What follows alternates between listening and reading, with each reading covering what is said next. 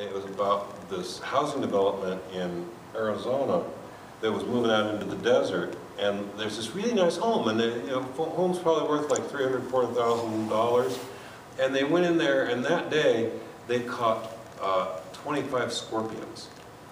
And I was like, oh man, I couldn't live there. Can you imagine just getting used to, oh yeah, honey, could you get the scorpion? No, I can't. We are moving.